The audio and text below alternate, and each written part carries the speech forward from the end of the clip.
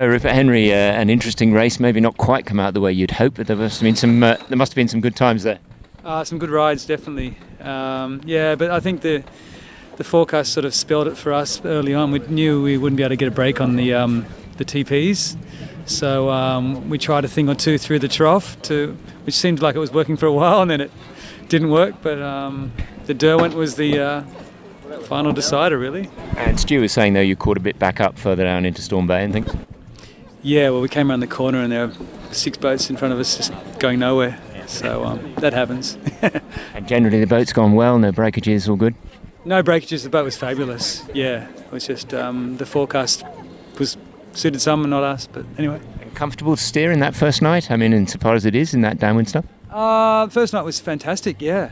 Yeah, it was some great rides, almost 30 knots quite a few times. So, yeah, blew out one spinnaker. Yeah, only one, which is good.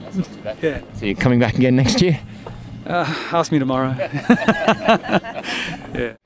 Well, it was obviously a fast race as forecast, and you know we've got to congratulate the Loyal and Giacomo particularly for having a fantastic race and smashing the record.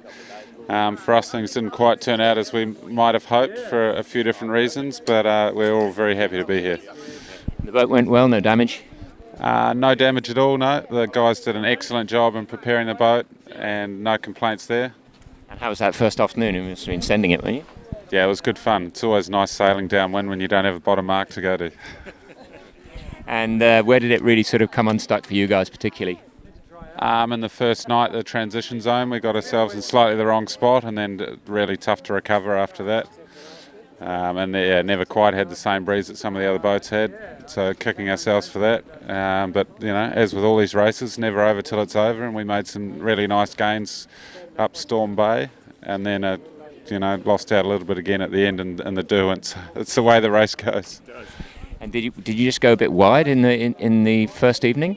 Quite the opposite. We're one of the more western boats, which didn't. Initially, it was okay, and then it didn't pan out. So it just didn't set you up for the next phase. That's exactly right. Yeah.